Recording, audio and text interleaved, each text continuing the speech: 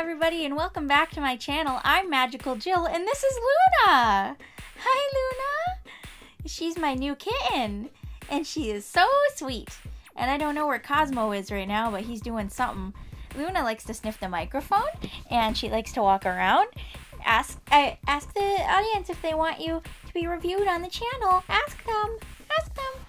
Please review me on the channel. And also, my husband's here today. Hello, husband. I like the idea that I don't answer and just the voices in your head answer back. But hello, I am here. How are you? Then who would have set up the video? Well, that's a good question. I think I did a lot to set up the background today. We're reviewing Morrigan today. She's from the Darkstalkers series. It was an old arcade sort of fighting game, kind of like Street Fighter. And then they have a lot of the games ported to consoles now. And she's one of the most classic characters from the Darkstalkers series. She actually ended up being the mascot for them. This is a Kotobukiya Bishoujo statue.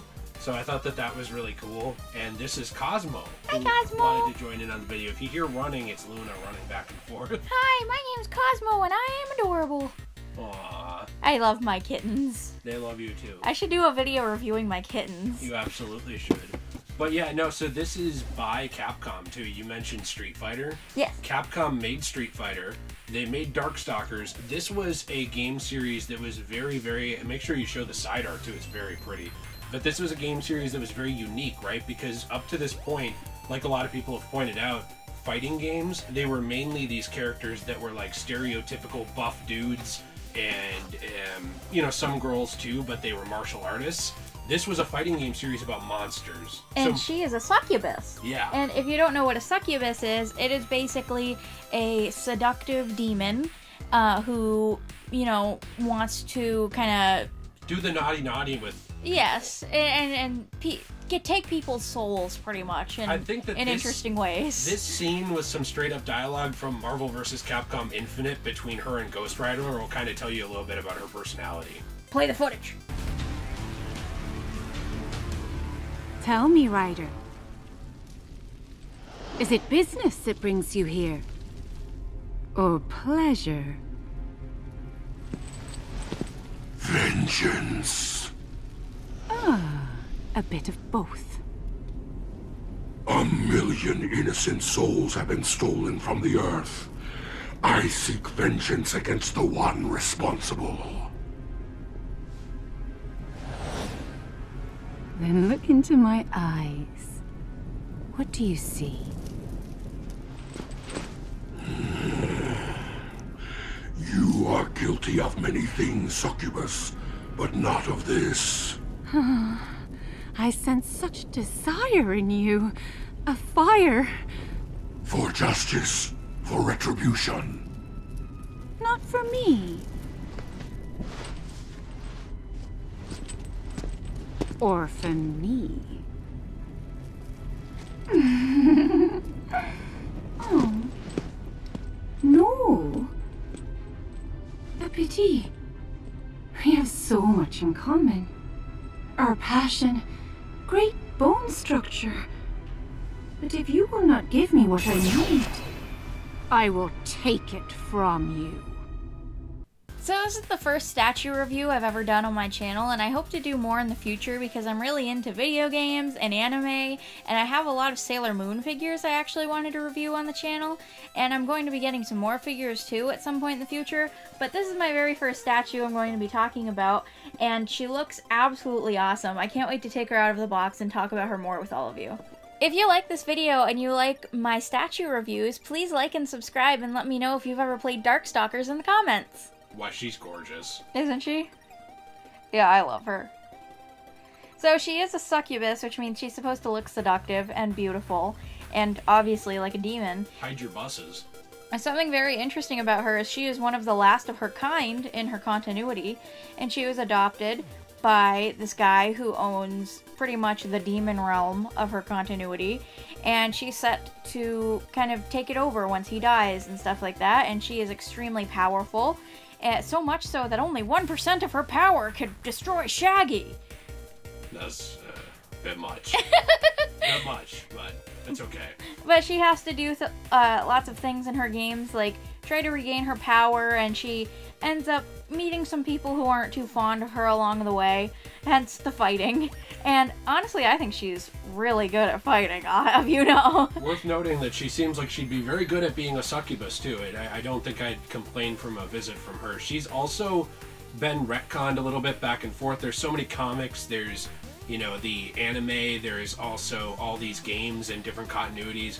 In some, she's more of a villain. In some, she's more of a heroine. It really just depends. It seems like the more popular interpretation of her leans more towards anti-hero. I think we're going to talk about that just a tiny bit. Yeah, so in the original continuity, she's actually supposed to be pretty good. She really only feeds on people's dreams because the land that she comes from, that she was adopted into, the succubus there don't kill people. They just kind of feed on their dreams and such like that, and she can gain power from kissing people rather than, you know, straight up just killing them.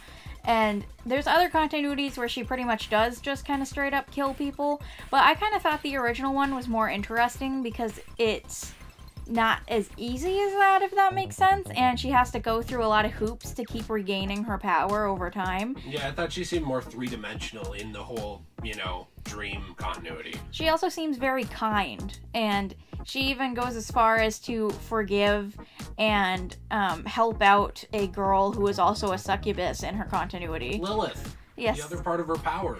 And it's actually really sweet and cute, especially when they kind of hug each other, and it's kind of weird, but she sucks her into her body, and then they become one person. So, basically, we're looking probably at Morrigan and Lilith right now, so take a good look. You'll see two women, if you look closely. Here, look closely. Here's woman number 1 and woman number 2. So, honestly, I think she looks almost exactly like she does in the game, only, you know, not 2D. She has gorgeous wings. I'm really surprised on how detailed they are and how detailed this entire figure is, because I bought other figures before, not necessarily from this company, but like just other figures in general, and usually they're a lot less high quality than they look in the pictures, and it always disappoints me. But this one I am not disappointed by. She looks really, really good. I think the shading is nice. They probably could have put a little bit more shading on places on her body and blushing, but, you know, painting, I guess, costs a lot of money these days. They didn't shy away from the sexuality aspect of the character, which I think is interesting, but they also did it tastefully, which I thought was well done, and I think that her color palette matches her default color palette in the games pretty well. Yeah, and she has her exact outfit that she always wears, and she has kind of this taunting, cute, seductive face going on, and it very much so fits who she is. She's very playful and fun, and I just think that she is really well done. Even her fingers are well painted. Like, a lot of times when you buy things like dolls, if they have painted fingernails, a lot of times the fingernail paint will be on the fingers or like down the fingers, and there's nothing you can really do about it. This one, it doesn't have that at all. Like, it seems like it was really well quality controlled, and like they actually tried their best to give you what you paid for, which I think is really awesome, and the sculpt looks very realistic. Kotobukiya is kind of known for that, even though, and I hope I said the name right, this is our first product from them, but I haven't really heard many complaints. They're known for high quality sculpts, and you can even see that it almost looks like the hair is flowing in the wind. It does look like the hair is flowing in the wind. It looks really beautiful, and I love that you can like actually reach out and touch her tongue and her fangs and her nose, and like she has these beautiful anime eyes, and you can feel her clothing and like the wrinkles in the clothing. It's actually really cool and really detailed, and there's even like kind of an ombre effect of like a darker black going into a dark purple on her wings. It's really impressive for a figure. What do you think about the stand, by the way? I thought you'd really connect with the stand colors. It seems very pastel and you. I love it, actually, because it kind of reminds me of her standing on some sort of volcano or something in the demon realm. I thought it was really cool. Looks like it's actually, so it's pretty reasonable. It ranges from $120 US to $140 US, but there's also a lot of listings of it out of box for $60 on eBay. That sounds expensive, but it's actually pretty good pricing for something of this quality and something of this scale, especially, because a lot of times when you buy statues, you think that they're going to be bigger when they show up, and sometimes they're a lot smaller than you expected them to be, and it's like, really? I paid $60 for like a 2-inch figure?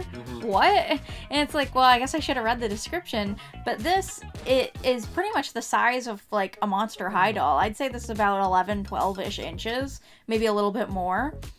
And it's really, really well done. I'm really happy to have this in my collection. It's one of the most beautiful figures that I have ever owned. And I do own a couple of figures at this point. And can I mention, too, that with this, you know, I think we can mention this probably in any statue or PVC figure review or any of those. You can see the difference in detail. What you pay is what you get. And one thing that's cool about Kotobukiya is that what you're paying is not insanely high. However, there are sacrifices that have to be made with anything like this because there is no posability. That's just the nature of a statue.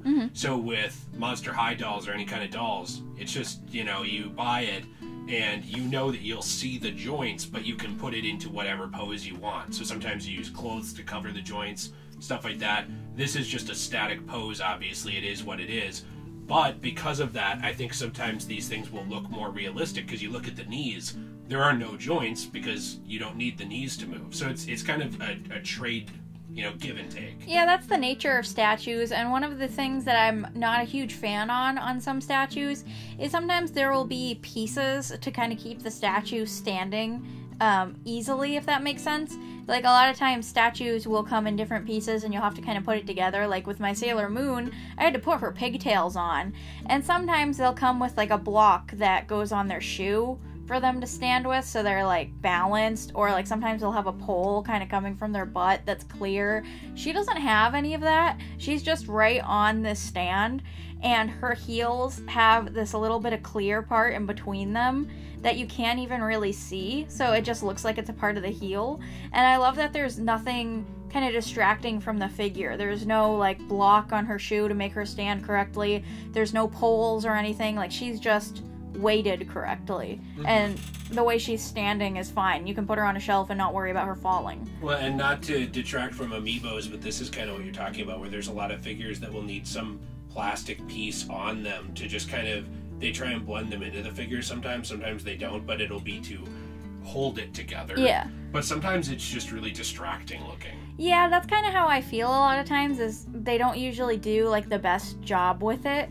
But it seems like this company does, because all of the statues that I've seen online of them seem like they're really well done, and I'd like to buy more in the future and talk about more of them in my channel, because this one especially is really gorgeous, and I just love that you don't see any supports on her. She's in this gorgeous pose. You can just put her on your shelf, and like, she's not like a Funko Pop where she's just gonna fall over and possibly break.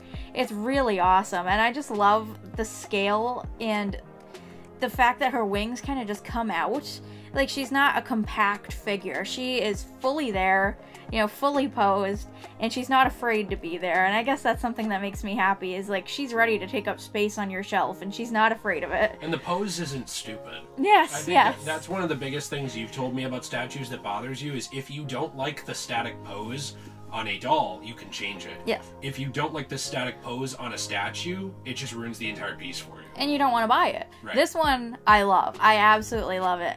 I didn't actually know we were buying it at the time, and then you told me, oh yeah, I got this. And I was like, oh, okay, cool. And then it showed up, and I was like, this is awesome. This is the best thing ever. And I was so excited to talk about it on my channel. So I'm really glad that we got this, and I can't wait to just kind of show it to people and have it on my shelf, because I'm a big fan of video games. I especially really like these sorts of fighting games, even though I'm not really good at them.